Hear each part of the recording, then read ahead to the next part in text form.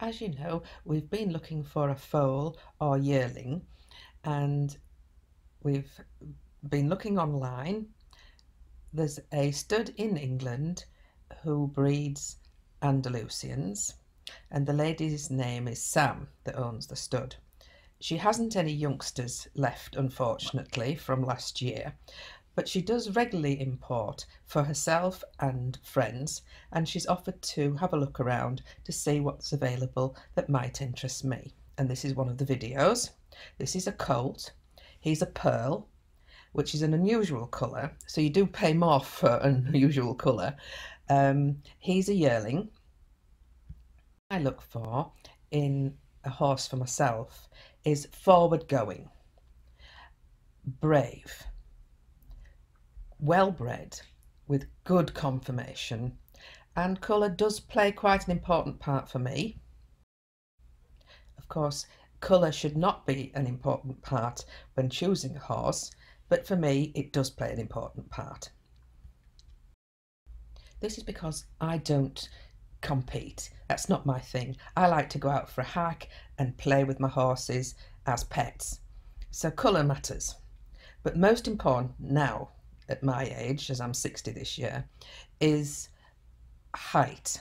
I have difficulty nowadays getting on from the ground, and there are times when you do have to get on from the ground.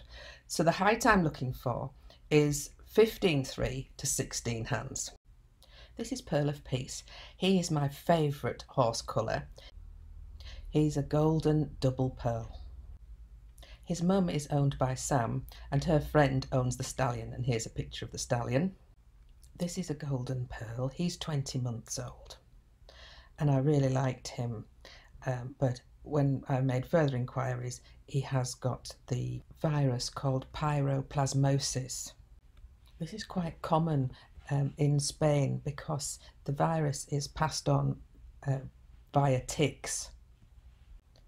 It can make horses very poorly and some even die, and horses can be a carrier even though not showing the symptoms themselves. But having spoken to our vets, Rainbow Equine, they've said no, don't buy something with it already, because if they get stressed it can materialise, and you can't really cure it very well. In America, Australia and New Zealand, you can't import a horse with that virus, though you can in England. It's probably because we don't have really many ticks like they do in hotter countries. I am not intending to breed at all, but it can be passed on to their offspring.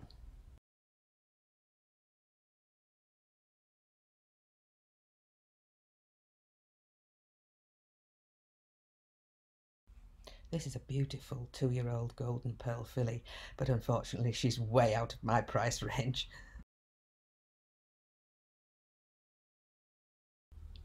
It's traditional in Spain for young horses to have their manes and tails hogged for showing, and she's a very good show prospect, this one. Excellent conformation.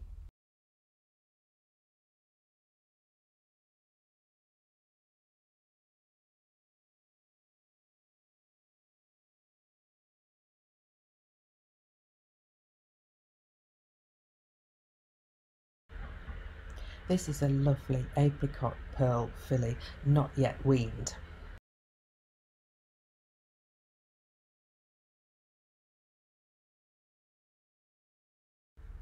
Sam is interested in purchasing the mum as a brood mare, so we might be able to do something on the transport costs from Spain if I was to go ahead with this one.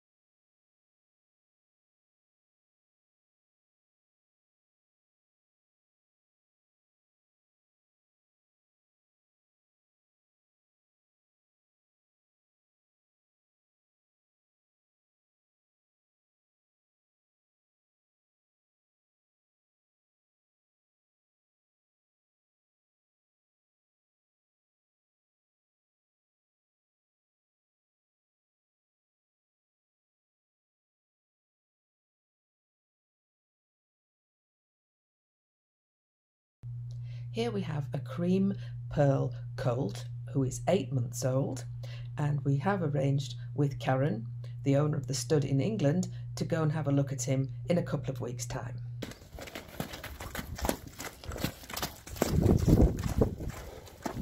They're on clay down there, so they've been really affected by the rain.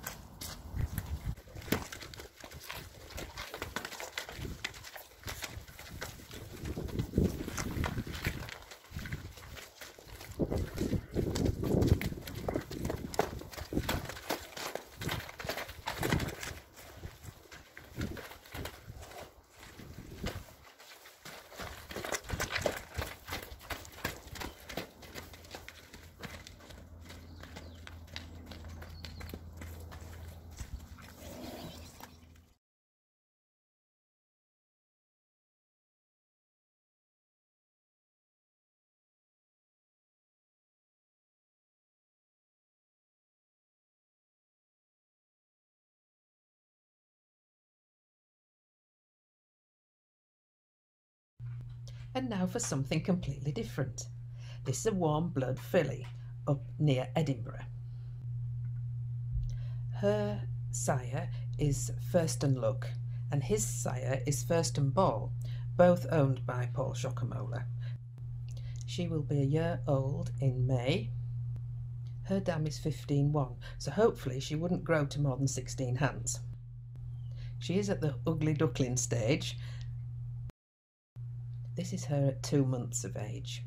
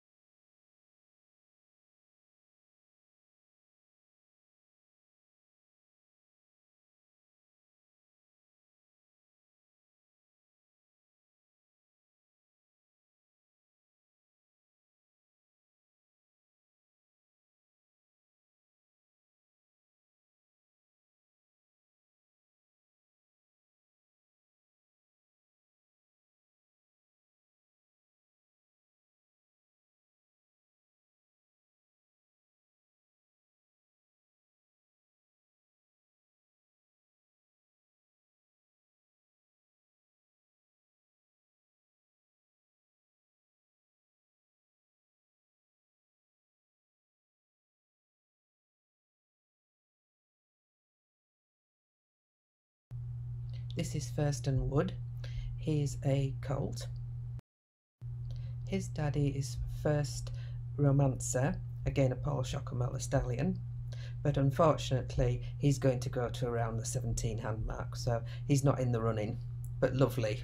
I really like him.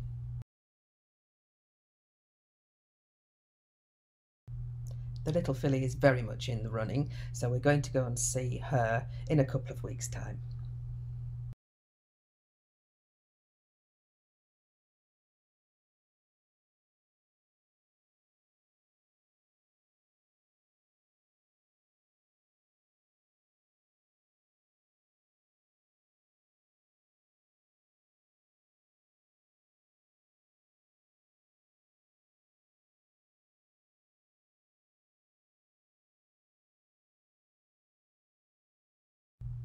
That's all for now, folks. If you've enjoyed the video, don't forget to give us a thumbs up, and as always, we do like to read your comments. It doesn't have to be about our video. You can tell us about what you're doing with your horse, or totally unrelated to horses. It's very nice to hear what our subscribers are up to. Until next time, TTFN.